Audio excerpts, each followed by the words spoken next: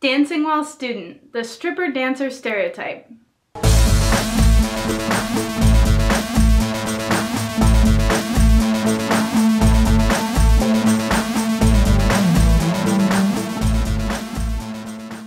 In our next episode of Dancing While Human, we're going to be talking about dancing while being a student. When I first started working as a dancer, I saw dancers who were also students everywhere. It was a constant subject of conversation in the dressing room. Some went to one of the local universities like me, some went to community colleges and studied trades and were trying to become beauticians or real estate agents or EMTs, and some just studied subjects that were interesting to them. During any slow times, while everybody else ate or talked or repaired costumes, they were studying on counters, under counters, on the floor, on stools, everywhere. Sometimes even missing money so that they could get the answer to the next question.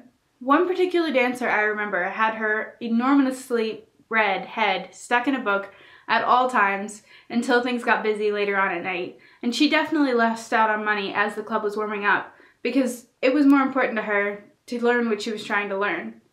Club dressing rooms aren't necessarily the best place to study. They're full of microwaves going off, people laughing, sounds of the music on the floor, and girls having conversations. Professors behaved unpredictably when they found out where we worked. The girls who worked at my club, who also went to the same small local college as me, worked together to avoid detection. So we checked the cars for faculty stickers on the way into work and reported to each other if we saw a professor in the bar. Some of the strippers weren't even out to their friends and classmates, much less their teachers. Having never before seen a professor ask a student what was on their t-shirt, I wore my work t-shirt into class one day. The logo on it was non-descriptive and definitely didn't suggest a strip club. My professor asked me from across the room while the room filled up, "What's on your shirt?" I said, "It's where I work," trying to blow him off. "What kind of place is it?" "It's a club." "What kind of club?" He very obviously at this point knew exactly what kind of club it was and was trying to embarrass me. From the tone and the fact that he was still interrogating me after this many questions. "It's a strip club." He finally moved on, teaching a modern history class.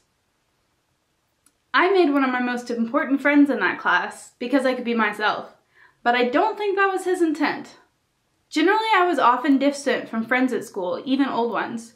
Their concerns, even serious money matters that I understood well, just sounded different to me. I wasn't worried about every bill like before, but whether or not my body could keep up, whether or not I could keep up in classes and keep my dancing schedule, what I would do if my father found out I was a dancer.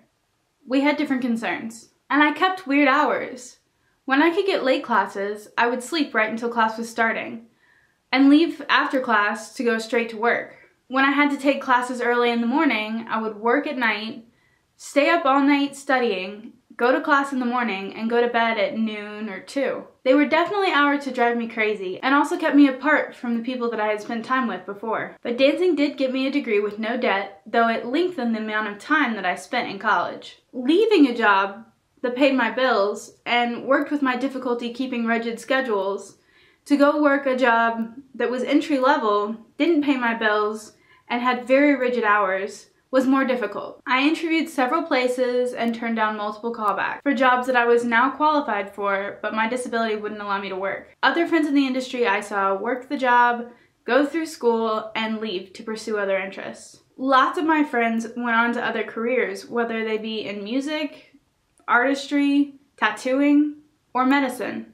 Throughout my career as a dancer, I have studied, whether it be in college, Spanish, dancing, or writing. The dancers around me I see do the same. Painting or learning phlebotomy or how to play the flute. Sometimes dancing inhibits scholarship, sometimes it enhances it. Either way, no need to roll your eyes when you talk to a dancer and she tells you she's a student. She's probably studying you, and several more subjects.